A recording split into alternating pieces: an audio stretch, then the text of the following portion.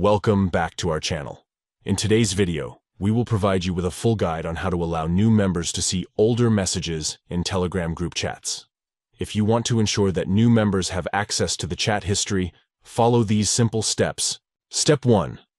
Open the Telegram app on your device.